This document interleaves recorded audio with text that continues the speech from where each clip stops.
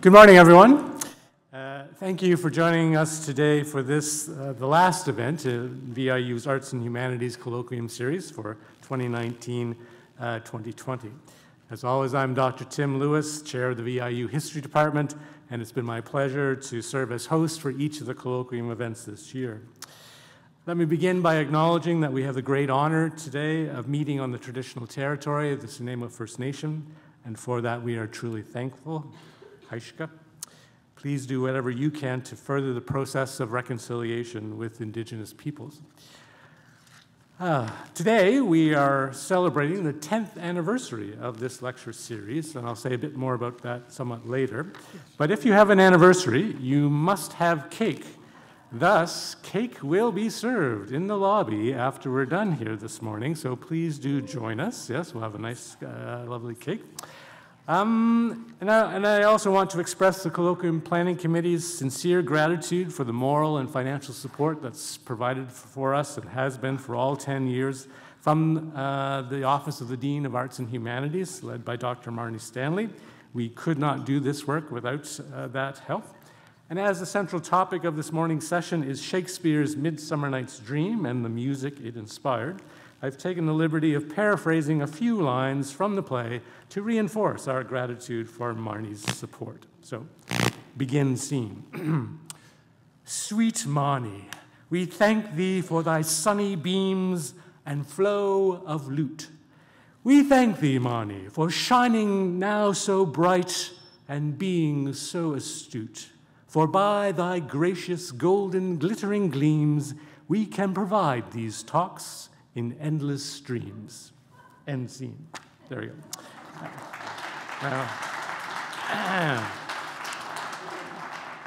I think this Shakespeare guy has some potential. Anyway, now please join me in welcoming to the stage Dr. Ross McKay, VIU's Associate Vice President Academic, who will bring some words of greeting and provide the formal introduction for our speakers this morning. Ross McKay.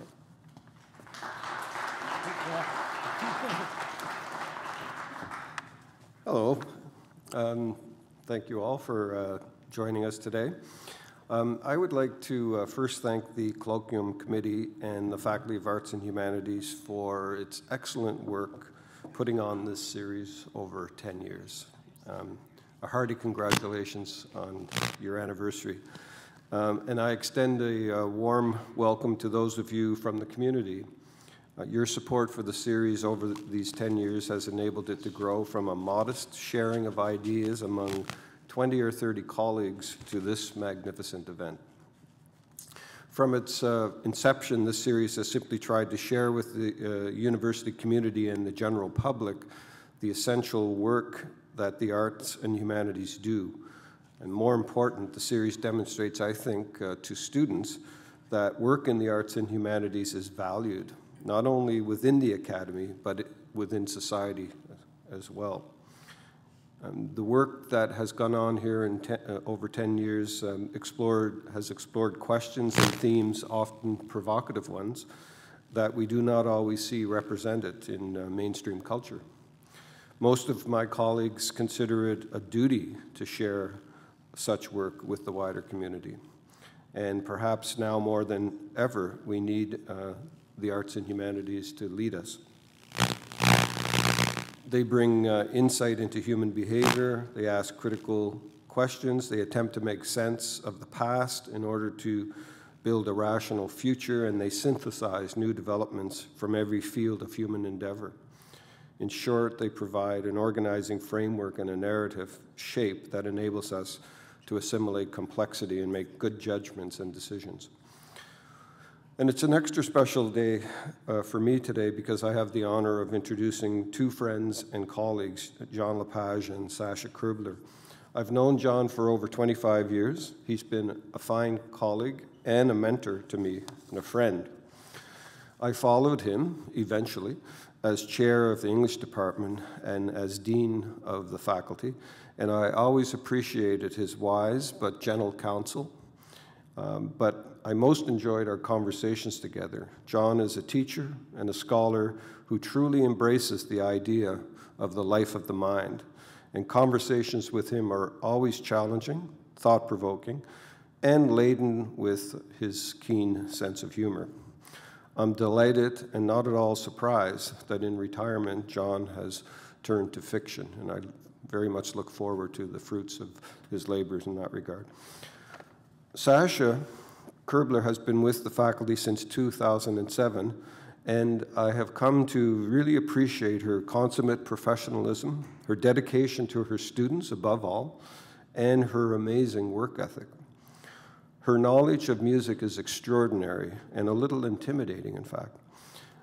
Her experience with the CBC and in broadcasting generally is a great benefit to the department.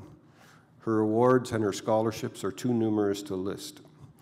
Sasha and I also enjoy conversing with each other, and many a day's end in the dean's office she appeared, and what started out as a discussion of department business eventually turned into a wide-ranging conversation about almost anything. I'm delighted that these dear friends of mine have collaborated on this fascinating topic, and I'm very much looking forward to today's presentation, although I'm sorry I have to depart because events are taking over right now, but this is recorded, so I will see it as soon as it's available. So please give a warm welcome to John and Sasha, and thank you very much for joining us today.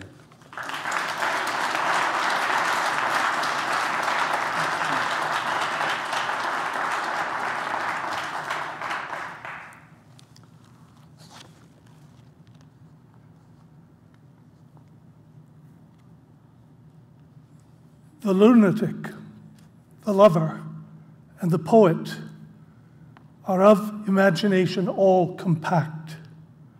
The poet's eye, in a fine frenzy rolling, doth glance from heaven to earth, from earth to heaven, and as imagination bodies forth the forms of things unknown, the poet's pen turns them to shapes and gives to airy nothing a local habitation and a name.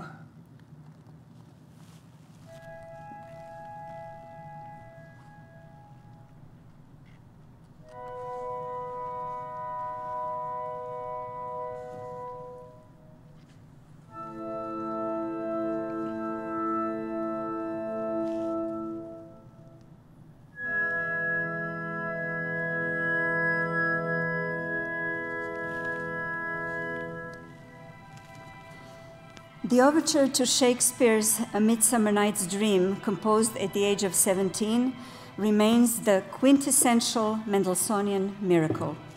Although Mendelssohn had already composed over 60 works by the time he wrote it, the overture emerged as the first through-and-through piece of romantic music in history.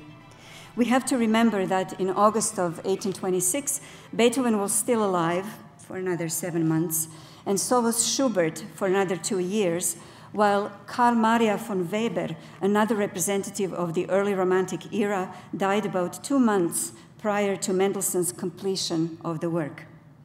Still, the moment it was premiered, musicologists and music critics determined that the program of Mendelssohn's overture and its musical content, namely its tonal finesses, the play of the light and dark, the presence of the supernatural, and its elfin sound, to name a few, made it essentially romantic. As such, the success of the work represented both the first crowning achievement as well as an exhilarating starting point for the young composer. Felix Mendelssohn was a true prodigy, and his many talents were fully supported by his wealthy and well-educated family. Following in the steps of his grandfather, a famous philosopher, Moses Mendelssohn, who was the focal point of the German Enlightenment for over 3 decades, learning was something to be pursued with passion and enthusiasm. Felix's father, Abraham, was a successful banker and a kindly, well-educated man who was supportive of his children's pursuits in whatever field they chose. He engaged a wide variety of personal teachers and through them provided access to the most current experts in music, art, and literature. Felix's education included art, literature, languages, and philosophy. He was fluent in English and French. He knew Italian enough to translate some sonnets by Dante into German, and he studied both Greek and Latin. He entered the University of Berlin at the age of 16 and attended lectures on aesthetics with Hegel, among others. His sketches and watercolors were impressive, and his correspondence was in the great tradition of 19th century travel writing. As both parents, Leah and Abraham, were excellent amateur musicians, they took their children's music talent seriously too. Felix was given piano lessons by his mother at an early age and then tutored by a number of prominent piano teachers. When he turned 8, his father chose Karl Zelter to be his composition teacher. From him, Felix not only learned the craft, but also met the main figures of the music world. Felix's most important and enjoyable musical performances took place in his own home, as the family turned their household into a center of musical and cultural activity. His works were often performed by a private orchestra for the associates of his wealthy parents amongst the intellectual elite of Berlin. At the age of 9, however, Felix made his first public appearances too. He played the piano part in a trio for 2 horns and piano, and somewhat later performed in a 2-piano recital with the famous German pianist. He knew the works of the major composers inside out and performed them enthusiastically. At 11, Zelter took him to Weimar to meet Goethe. There he played numerous compositions by Bach, a piano version of Mozart's opera, Marriage of Figaro, and Beethoven's 5th Symphony, as well as his own compositions and improvisations. No child since Mozart had composed more prolifically, writes one of Mendelssohn's biographers. At the age of 11, Felix began keeping a record of his compositions. By then, he had completed 60 works, ranging from songs to chamber works. Between the ages of 12 and 14, he wrote 12 symphonies and the number of chamber works. This tremendous mass of music is mainly of academic interest today, but it's marked with the impeccable regard of form characteristic of all of his music. Through all of these achievements, Felix was considered strictly a gifted amateur, and it did not cross his father's mind that he might make a career as a musician. Later in life, he was surprised to find that other, less independently situated musicians regarded him as unfair competition because he was willing to accept engagements for token fees or none at all. So everything about Felix Mendelssohn's life was, in comparison to most musicians, unusual, if not unreal, almost dreamlike. Even the childhood entertainment he enjoyed was unusual. He and his older sister, Fanny, put on a series of Shakespearean performances at home in which the younger children, Rebecca and Paul, also took part. In 1825, the family moved to an estate in what was then a remote, almost rural area of Berlin. We learned that among the amenities of this luxurious establishment, which covered some 10 acres, for Europe that's huge, was a vast private park abounding in lofty trees, beautiful gardens, and subsidiary buildings of various sorts and sizes, in addition to the dignified and spacious main house. The first summer, the children turned a part of the garden into a setting of outdoor Shakespeare. Their favorite play was A Midsummer Night's Dream, and Fanny remembered in after years how they each took turns at all the roles. It must have been magical to perform under illumination at night amidst their stately trees and fragrant lilacs, and as Felix put it, dream A Midsummer Night's Dream. No artist has ever recaptured his youth more perfectly than Mendelssohn in The Midsummer Night's Dream. Composed a year after the family's move to the property, the work created a sensation among the first audience that heard it performed in the garden house. The signs of individuality started to appear gradually in Felix's smooth and sparkling early works. joined forces in this unique piece of musical sorcery. Soon after, invitations began arriving for him to conduct it elsewhere, and its first public performance was held at Stettin on February 20th, 1827. At the premiere, Berlin musicologist and critic A.B. Marx, who also influenced Mendelssohn's writing of the overture, uttered the prophetic words, "Here begins a new music." Ultimately, it was in Shakespeare that Mendelssohn unlocked the romantic side of his creative muse. If Shakespeare's play is a comedy with elements of fantasy, Mendelssohn's Midsummer Night is a fantasy with elements of comedy. Although Mendelssohn provides us with all the characters and the essential ingredients of the plot, there is still a difference between Shakespeare's order of events in the play, the order in which the characters are presented and the story is told, and Mendelssohn's. But before I get into details of the music, let's have John tell us more about the play.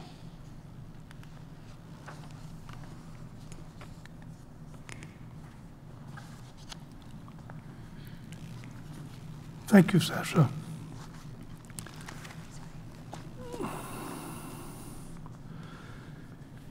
A Midsummer Night's Dream unfolds in two settings: the city, mythological Athens, and the forest.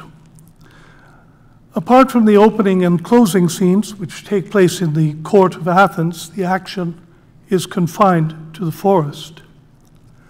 Unlike other Shakespeare comedies, this is socially a blank canvas. There are no forest people, and there is no distinction between country and city folk. The play's class distinctions have to do with the idle upper classes and the city dweller tradesmen, or mechanicals, whom Shakespeare uses to illustrate literal, mechanical thinking or lack of imagination. It is not clear, however, that the upper classes are any more open to the imagination than the dim-witted tradesmen. If there are no forest people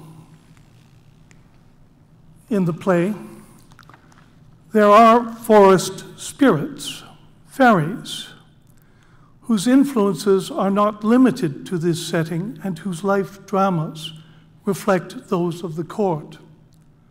Oberon and Titania, the king and queen of the fairies, identify themselves with the betrothed couple, Theseus, Duke of Athens, and Hippolyta, Queen of the Amazons. And their marital relationship unfolds with a complexity suggesting tensions only hinted at in the Athenian royals. If it helps you to think of it in these terms, the fairy tale and forest setting may be linked to the wilds of Vancouver Island for Meghan and Harry as a place of escape from the crippling constraints of courtly life.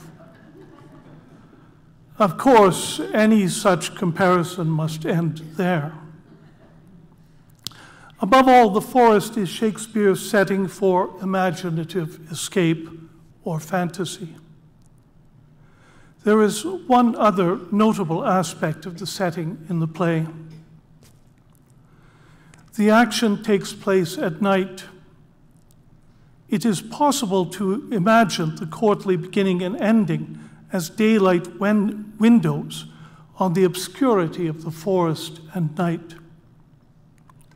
But they too are so animated by concepts of night, sleep, and dreams that the play is defined by them. Take this passage from the opening scene of the play. 4 happy days bring in another moon, but oh, methinks how slow this old moon wanes. She lingers my desires, like to a stepdam or a dowager, long withering out a young man's revenue. To these strangely misogynistic words, spoken by Theseus, Hippolyta responds, 4 days will quickly steep themselves in night. 4 nights will quickly dream away the time. Hippolyta reminds us that dreams erode all sense of time, including those by which young women become old widows sucking up young men's fortunes. In short, the play is defined by timeless dreams, and the night and the forest are different representations of the same idea. Just as the forest dismisses conventional societal rules, night overturns reality, shrouding it in uncertainty, replacing it with sleep and surreal dreams. Bear with me as I give as brief a summary as I can of the action of A Midsummer Night's Dream. In court, Theseus, Duke of Athens, prepares to marry Hippolyta, Queen of the Amazons, whom he once defeated in battle. In advance of the wedding, the Duke attends to matters of state. Aegeus, a prominent citizen, petitions for his daughter Hermia's marriage to Demetrius against her will. Demetrius is in love with Hermia and has Aegeus's approval. Hermia is in love with and is loved by Lysander. Hermia's friend Helena is in love with Demetrius, who had once made promises of love to her. Under Athenian law, Hermia must bow to her father's will or either be executed or become a nun. Hermia and Lysander vow to leave Athens for the forest. Demetrius and Helena determine separately to follow them. 6 tradesmen propose to offer a play in honor of the Duke's wedding, and they plan to meet in the forest to rehearse. The scene changes, not surprisingly, to the forest. Oberon and Titania, king and queen of fairies, are having a marital squabble. In playful malice, Oberon applies a love potion to Titania's sleeping eyes to make her fall in love with the first person she sees when she wakes. He tells Robin Goodfellow, or Puck, to do the same for Demetrius, to make him fall in love with Helena. Lysander and Hermia, lost, lie down to sleep. Puck, seeing Lysander, mistakenly anoints his eyes with the potion. Helena comes upon Lysander in his sleep. He awakens and professes ardent love for her. The tradesmen rehearse.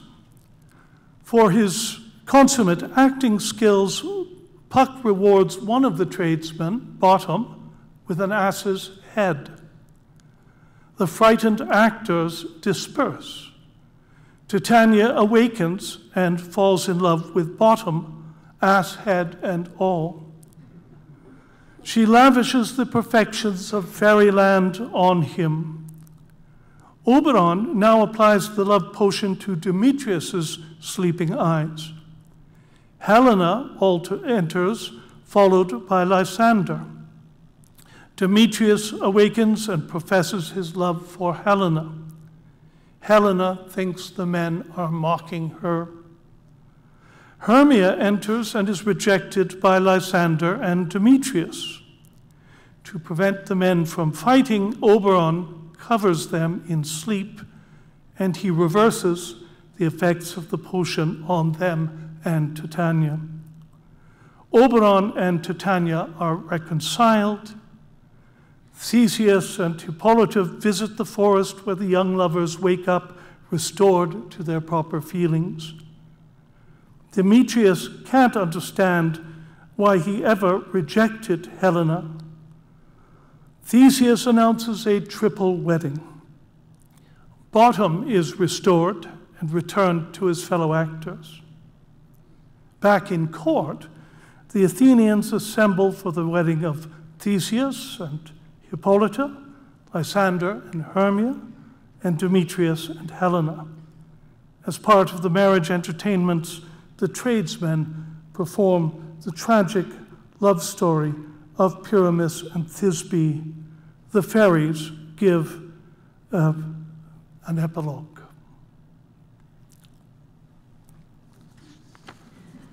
For your amusement, I have included a graphic representation of the disordered love relationships found in the play, courtesy of the Actors Shakespeare Project in Massachusetts. So you can peruse that at length and probably still make no additional sense. To move along. It is a feature of Shakespearean comedy to return the disordered world to order in the closing act.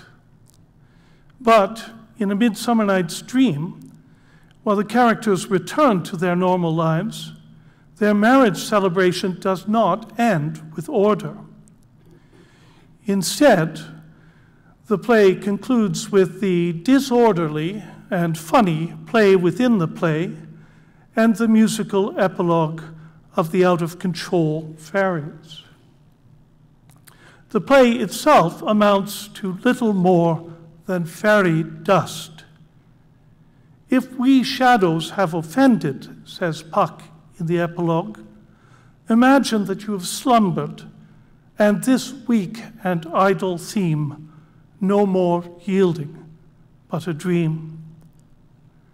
We are thus invited to understand that nighttime, dreams, and fantasy, and the ways in which they signal the human imagination, are the commanding subjects of the play.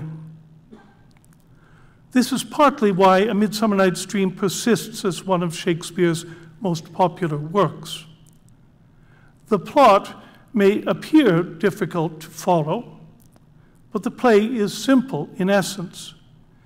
It shows us how the real may assume the proportions of a dream, and how dreams may assume the proportions of the real. What complexity there is serves the purposes of comic effect. Bottom says of the dream he has wakened from near the end of the play, that of his love episode with Titania. It shall be called Bottom's dream, because it hath no bottom. To be sure, his dream is shallow. Otherwise, everything boils down to showing off the prodigious effects of the imagination as a powerful replacement for the real.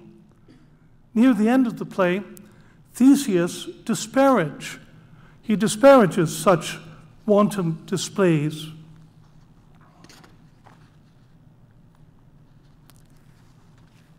Oops.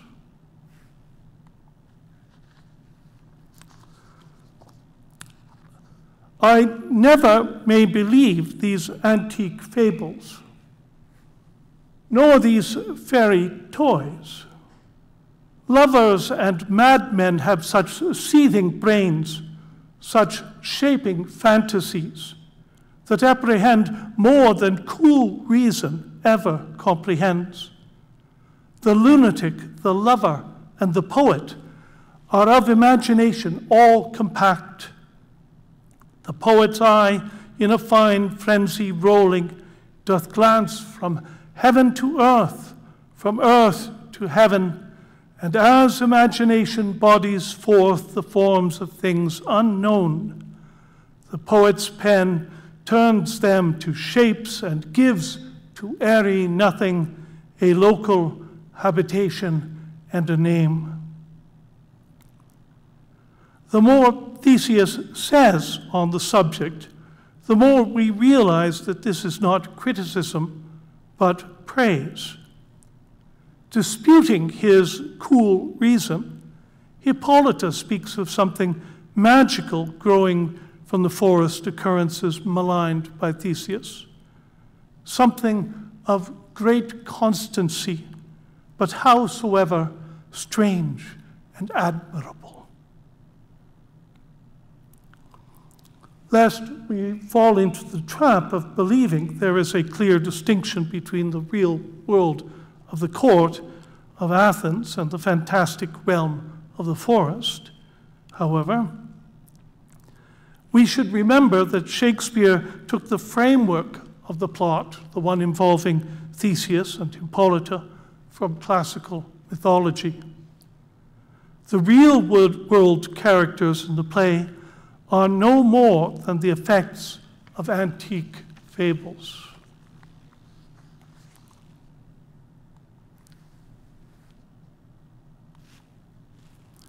There are other issues in A Midsummer Night's Dream, but they amount to little more than subjects of whimsical speculation, and ones Shakespeare investigated throughout his career. For example, the same Shakespeare who gives the devil his due typically champions the disenfranchised and abused.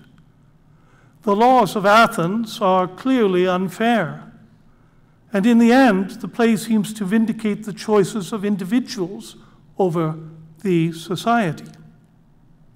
Authority has little moral sway, and men behave on the whole more capriciously than women. There is no moral standard to extrapolate from the fairy world, of course, for it is at best amoral. But Oberon's comic interventions against Titania give us pause to reflect in a 16th century version of Me Too on men behaving badly. Such behavior, however, does not warrant alterations like that made in a 2019 production at the Bridge Theatre in London, in which the roles of Oberon and Titania are reversed, culminating in a scene in which Oberon and Bottom frolic together in a bubble bath. In my reading of A Midsummer Night's Dream, night, dreams, fantasy, and the imagination triumph over cool reason and reality. This play reveals young Shakespeare showing off his virtuoso skill in the sphere of the imagination, and it revels in the uncertainties of night. We cannot help but imagine courtly nighttime celebration and pageantry, bright lights against a dark background. On the surface, we might expect the play to be a mood piece.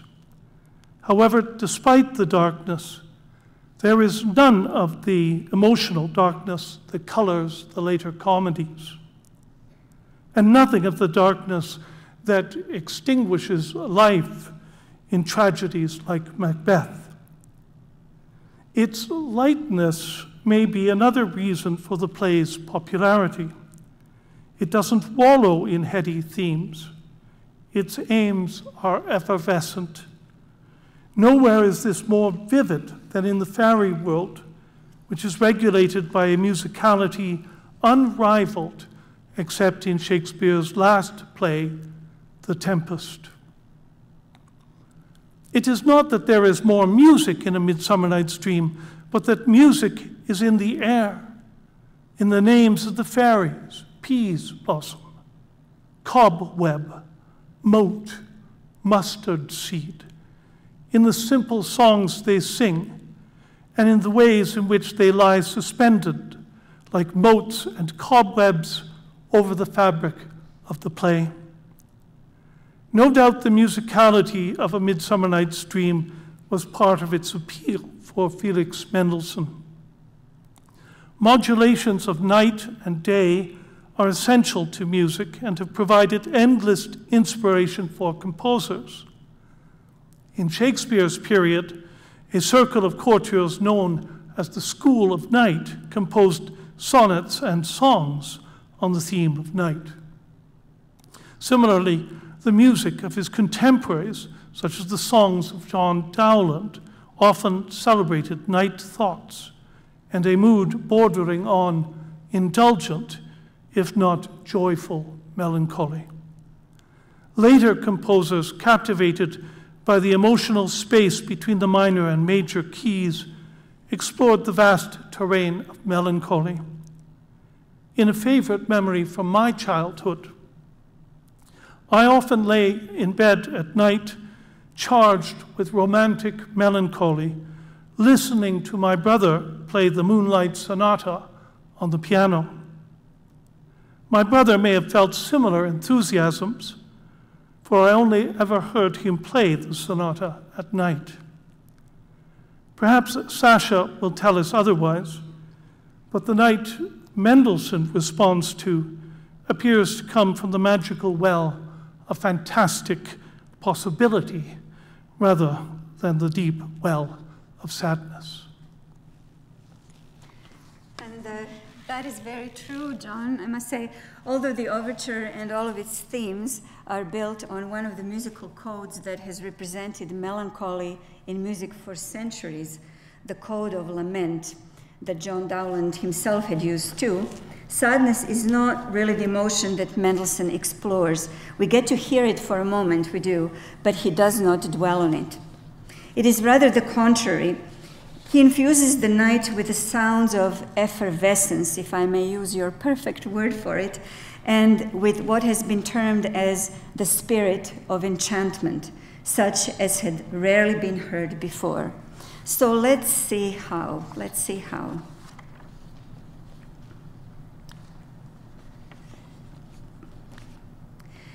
The overture, from the French word ouverture, opens an opera. In it, using exclusively instruments, composers convey the gist of the narrative that is about to unfold. Their aim is twofold. They have to deliver it through the materials of music, as well as organize their musical content into a type of form that will make the narrative clear. Every story, every narrative, is about a change. In other words, its gist is captured in some form of a transformation from being something to becoming something else. So the point of a story is in the change it depicts. Where is that change in the Midsummer Night's Dream? Whose situation is transformed by the time the story is finished? Who has become happy from being unhappy? The lovers. I can sort of hear it somewhere in the back. The lovers.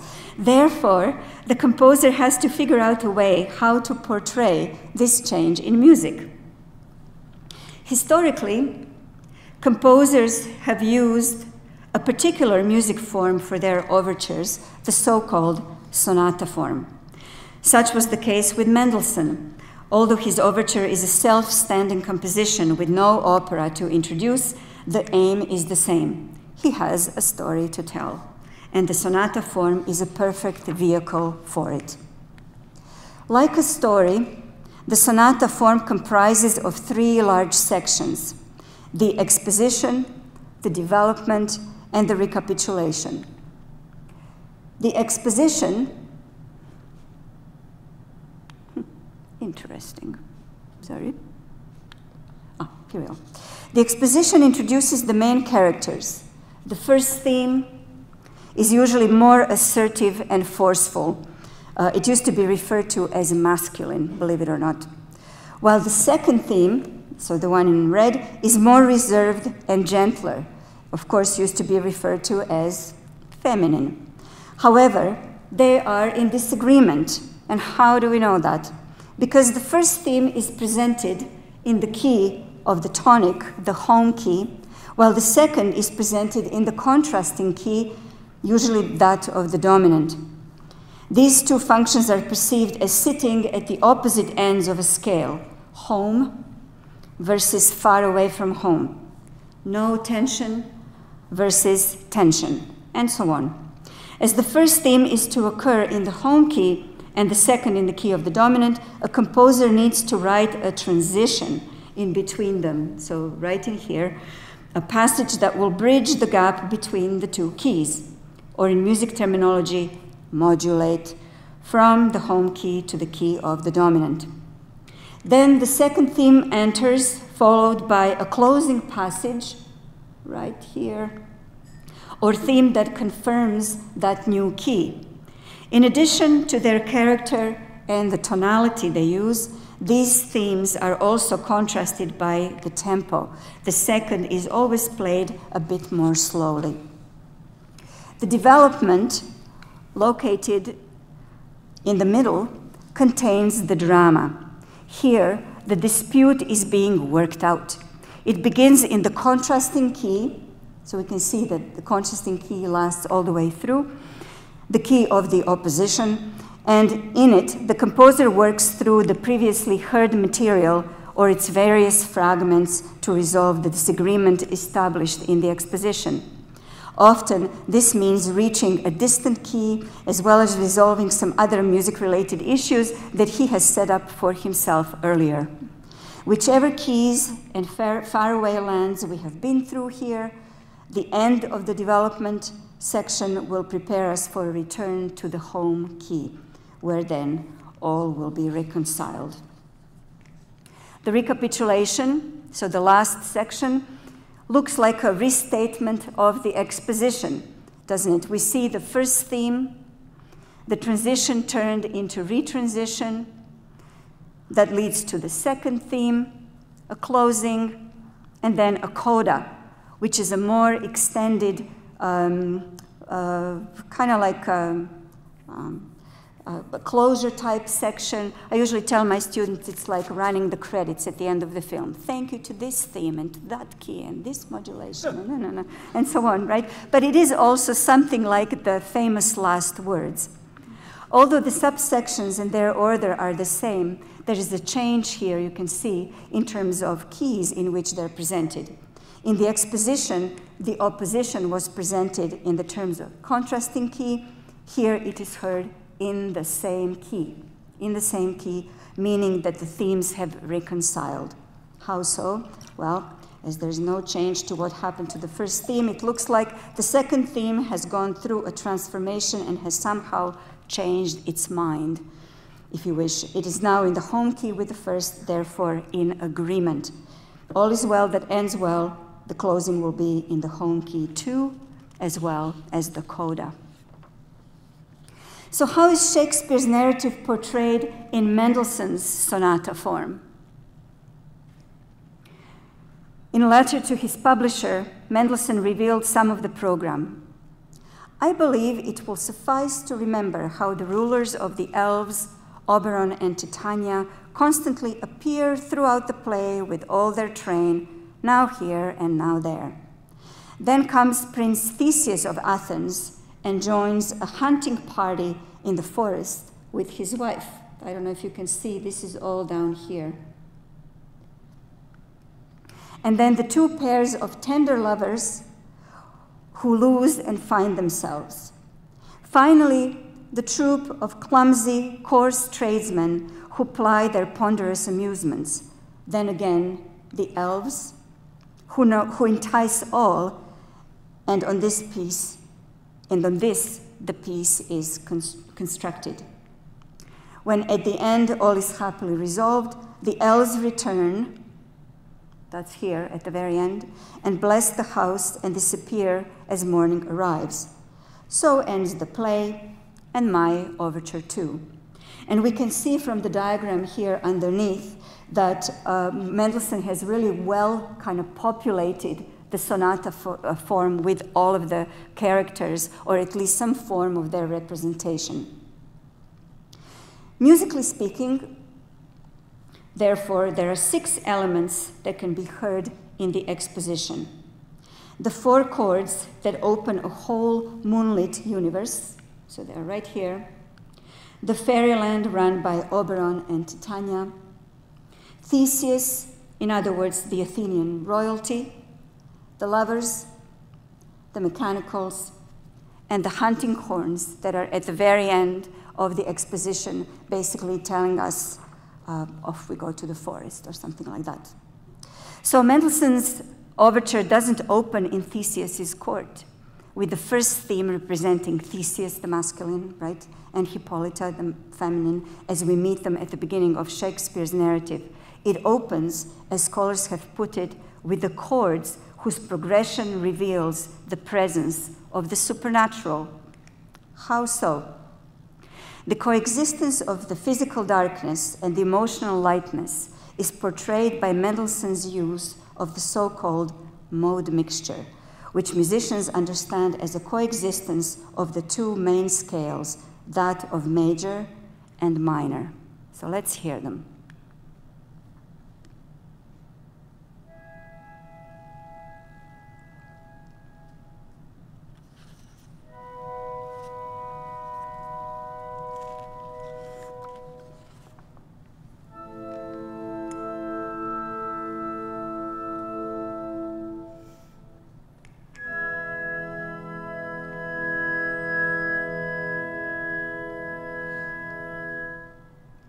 So the key that we're in is the key of E major, I'm sorry for the grainy representation of it, but it's hard to tell on my PowerPoint at home, this small, how it's going to look here. My point is, it's the E major that we heard. That was the first chord, the second chord. So it was 1, 5, the 4, and then the last one, first chord again. So it's obviously in the scale of E major, there's no question here. This is what we are hearing. Now, the E major scale will also have chords above every of its pitches, right here. And these chords, because of these black keys, let's say on the piano, will put some black keys in here as well. So if I were to play them all one after another, it's not particularly exciting, but you get to hear kind of the sound of the key. So first degree, second degree, third, 4, 5, 6, the seventh, diminished, and again, 1. The E minor scale, so the scale that a musician would say coexists with E major, because many of the pitches are the same. E is there, F sharp there, G is different, A is the same, B is the same, C sharp is different, D sharp is different, and E.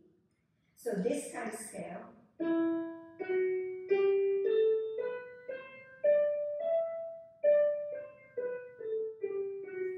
known to us as natural minor, but also as Aeolian mode from the old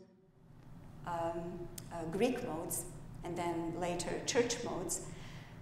When we put the chords above it, so this is just another kind of minor scale where we have the leading tone raised, which is important.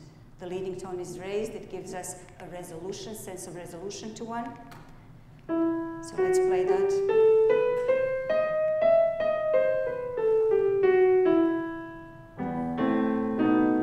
So definitely a change in color. When the chords are put above that one, the picture is different. So what we're hearing is minor chord, diminished, augmented, minor, major, diminished, and back to minor. So it's a different color from what we've heard in E major, there's no question about that.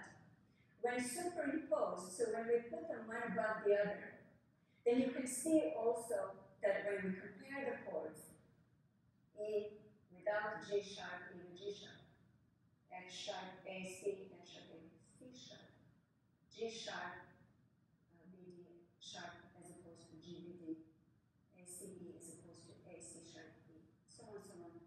We will see that the only chord that they share, that they have in common, is this chord on the 5th degree, known to us as the dominant, the only chord that they share.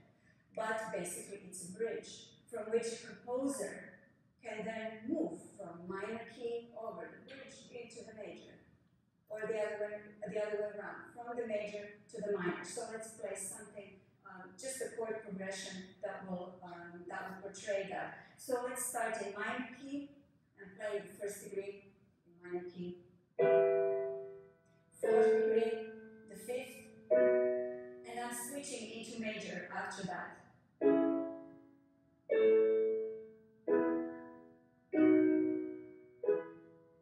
So change the light a little bit, starting in minor, going into major. Now the other way around. If I start in major, same thing. 1, 4, 5, and then into the sixth of the minor key. The color changes immediately, right away as well. So composers basically have this power to turn the light on or off by just simply borrowing a chord from the other round, right? Being in minor, borrowing from major, or being in major, borrowing from minor. And they have used this basically coexisting relationship to contrast light and dark, day and night, newer world to the older world. It's a code, basically, it's a code. So in the overture, Mendelssohn gives us the E major tonic first. So that's the chord we hear first. Then the dominant, which is also a little bit backwards. So he's portraying a world where things are backwards from what we would normally do. So we hear E major tonic first, then the dominant, 5, and then he borrows the subdominant, the otherwise completely innocent, but in this context, a somewhat eerie sounding fourth degree from the minor mode, thus revealing the aura of the supernatural, of its nocturnal presence, and potentially ominous power. How so? As the minor scale, the one that also I mentioned earlier, Aeolian mode, right, developed from that mode, Aeolian, one of the old Greek modes, the modes of antiquity, it has been perceived in the music world as older than the major scale. The supernatural forces, too, are believed to be older than we are, hence the code. So let's hear these chords perhaps one more time.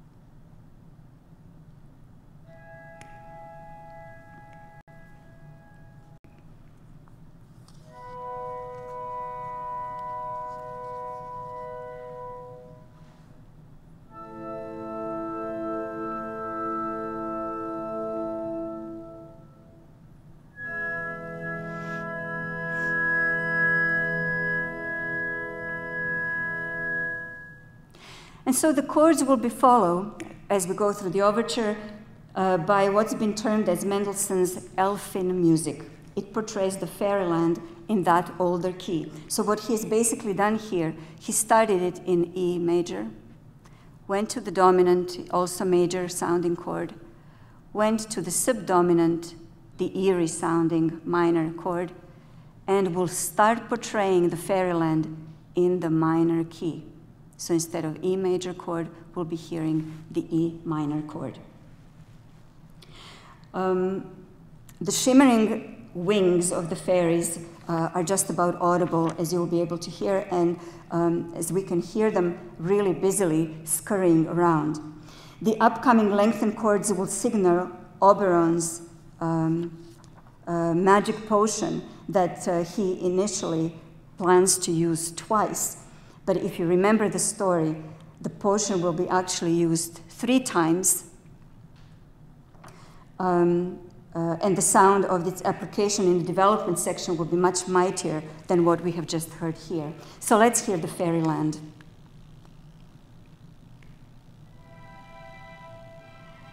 In E minor.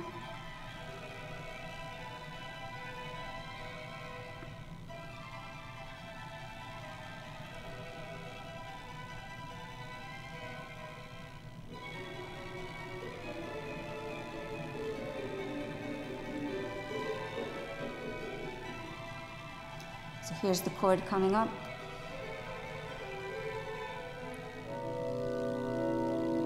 the spooks, as I refer to it. So at this point, this is just in the plans. Tanya needs it, and Demetrius. So the second one is coming.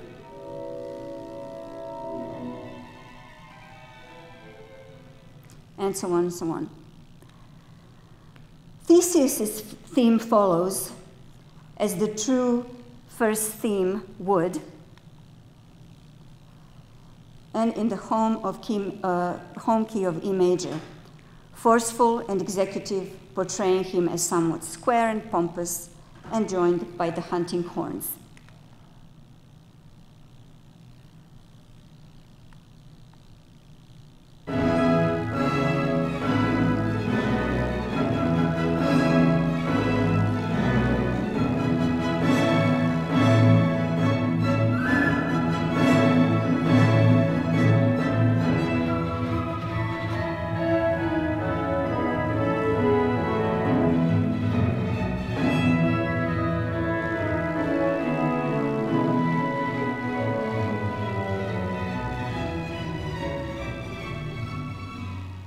And so on and so on. The transition is here to take us from the home key to the contrasting key, that of B major. Here we're joined by the folk,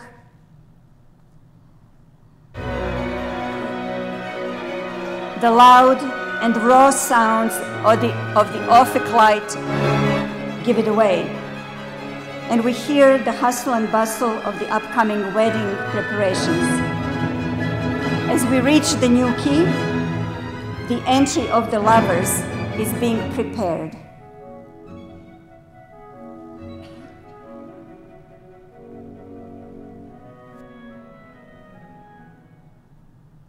So they're presented as the opposition in the key of B major because Hermia does not want to do what is asked of her, to marry Demetrius, but be with Lysander instead.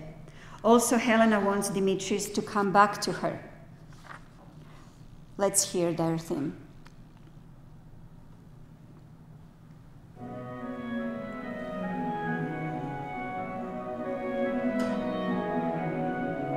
Maybe this is Hermia, maybe this is Helena. We don't know that for sure.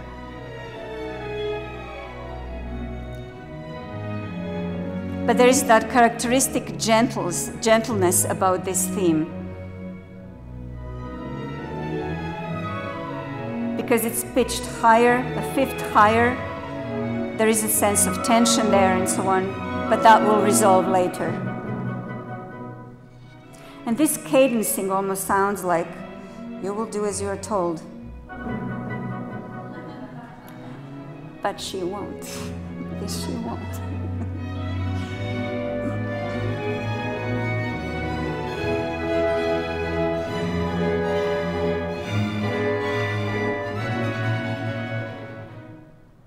So now the mechanicals follow, also in the opposing key, as they, in their social status and clumsiness, represent the opposite end of the society. They're portrayed, you will hear it right away, by the interval of the perfect fifth and by the sounds of stomping, as well as by the inevitable braying of the donkey, in anticipation of Bottom's temporary transformation. This is definitely an original moment of Mendelssohn's youthful slapstick comedy. And so on. Finally, the hunting horns close the exposition in the key of B major, as if to say, off we go to the forest now.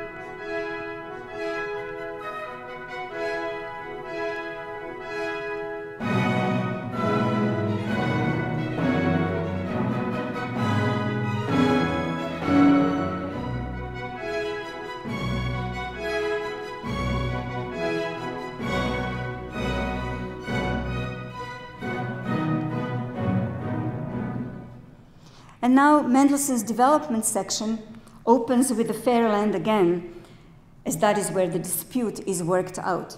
As you can tell, the Fairyland now is again in the B minor key, right? The other realm of our B key. It's not B major, it's B minor.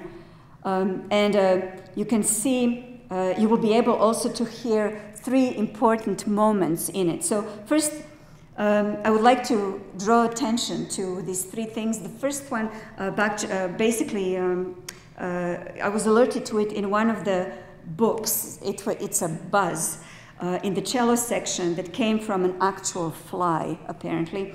After an energetic horse riding exercise with his friend, Mendelssohn sat down in a shade and intently listened to a fly going by.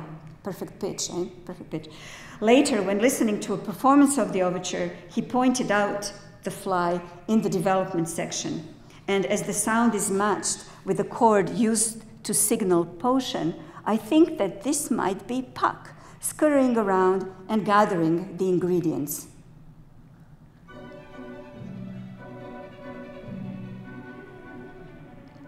The chord, the buzz, and off it goes away. There's tiptoeing, which I'm going to mention also later. The second moment is when the potion is applied 3 times, and Mendelssohn lets hear its magic power in the horns.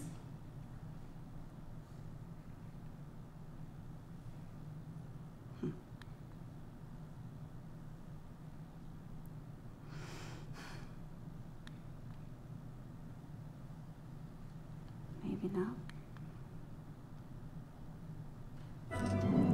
That's it.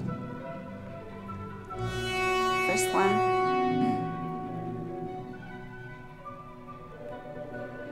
Second. And the extra intervention.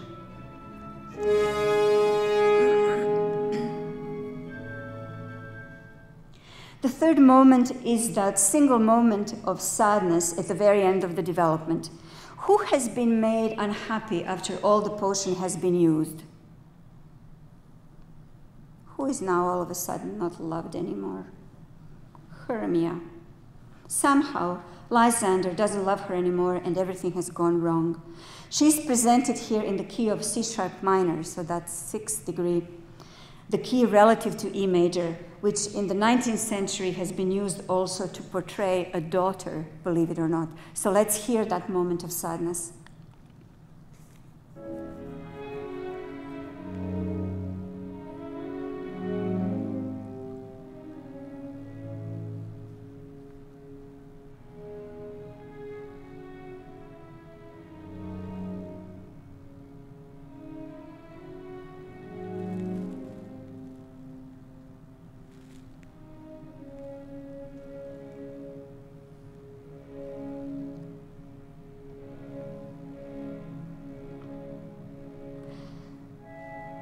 So the development is over. This is the beginning of the recapitulation with the 4 chords, and not all is resolved yet. Oberon will still have a bit of work to do in the recapitulation.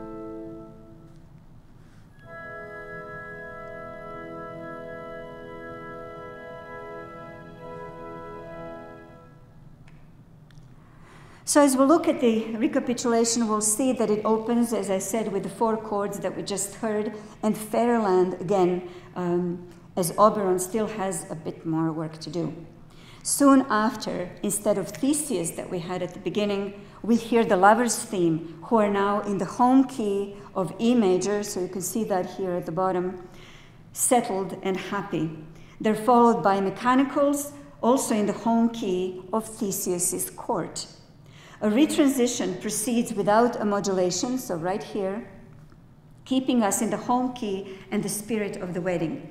Theseus's theme enters as a conclusion, but not all is done just yet, as you can see. In the coda, we get the last glimpse of the Fairyland again in the key of the parallel minor, in which Oberon, perhaps reminiscing on the night's events, blesses the royal court. The overture closes with the unchanged 4 chords as if to say, not much has happened here, it was all just a dream. So I will just play this moment of Oberon so you can recognize it later when we listen to the whole piece. That's him. The potion of Oberon's doing.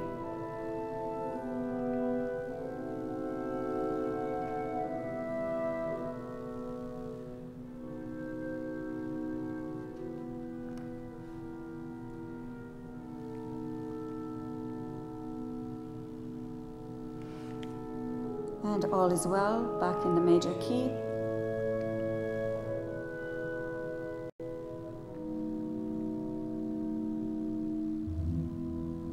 Here Theseus's theme is about to enter in a much, much slower tempo to basically indicate the blessing of his court.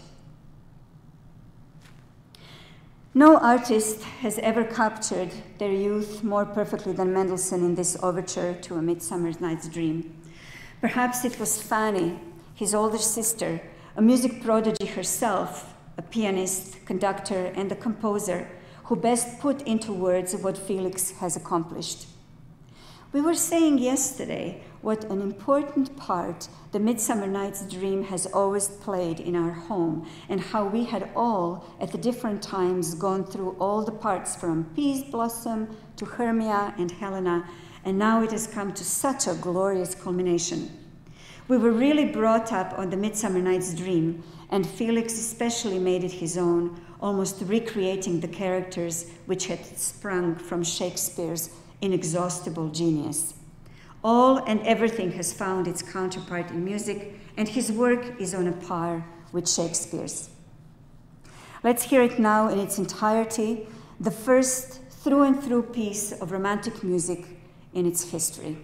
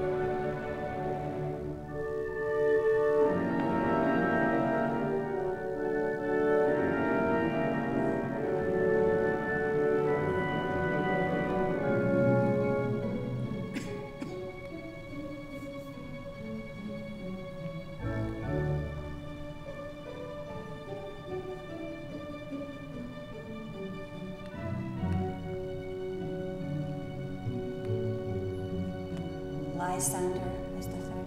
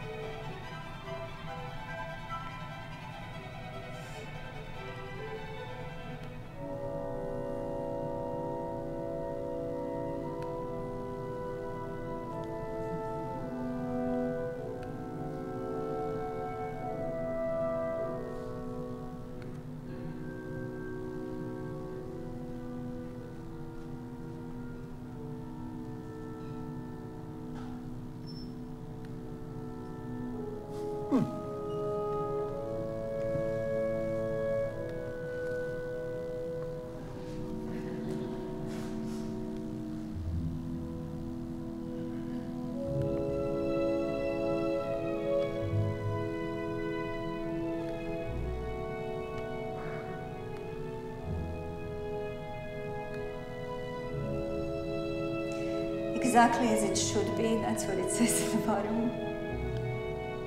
And I bless their court. May they all sleep well.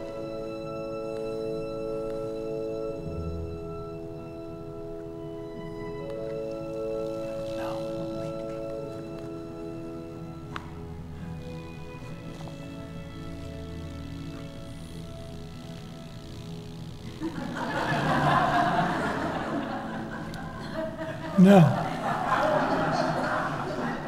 Hee-haw. If we shadows have offended, think but this, and all is mended, that you but have slumbered here while these visions did appear, and this weak and idle theme, no more yielding but a dream. Gentles, do not reprehend. If you pardon, we will mend.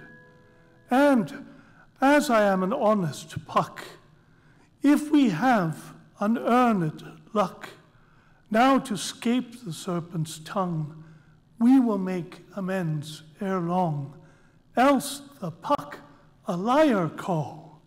So good night unto you all. Give me your hands if we be friends, and Robin shall restore amends.